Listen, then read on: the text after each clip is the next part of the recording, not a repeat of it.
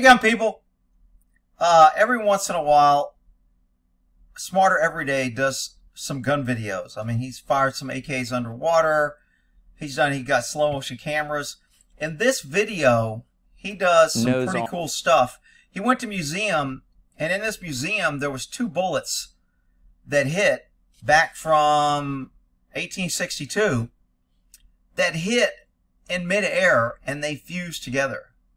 So he wanted to see if he could recreate this, and he does some great slow motion. They get all these things together. They try different lead, different, I mean, it's a really good video. They got electrical charges. He talks about lock time, how a trigger works. They wanted to change this to an electronic trigger, so he made it an electronic trigger so they could fire them at the same time and actually get bullets facing each other and hitting each other. So if you want to go watch this video, I would recommend it. I mean, I like what he does, but he shows it in slow motion. It's a pretty long video. It's like 35 minutes, but he covers some pretty interesting thing, and I think it's pretty. He usually does a pretty good job anyway. I don't want to show his footage, but when these things hit, it's pretty freaking cool. So I'm going frame by frame, and he's got it slowed down. See if I can at least show a little bit.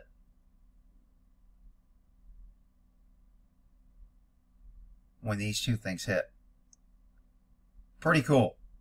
He gets better. They do about 4 or 5, and at the end they shoot a couple of titanium things and different things. Like aluminum, titanium, and I forgot what the other one was.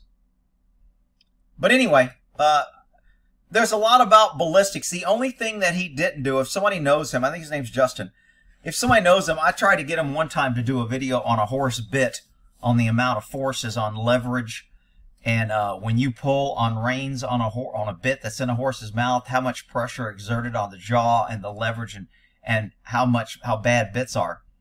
And I never heard back from him. Either he didn't get it or he didn't want to do it, and maybe he didn't want to piss off people. He does things pretty neutral, and he would piss off people that use bits if he did that video. So anyway, the only thing I would have liked him to do on this video is I would have liked him to fire a heavier bullet at a lighter bullet, because he uses the exact same thing on both bullets. They reload, do everything. I want to see the difference between mass, a bigger bullet, and a smaller bullet hitting at the same velocity, and then I want to see what happens when velocity on the bigger bullet is increased, and then what happens when the velocity on a smaller bullet is increased. I would have loved to see that experience. So maybe if enough guys go over there and tell him that, he will recreate that.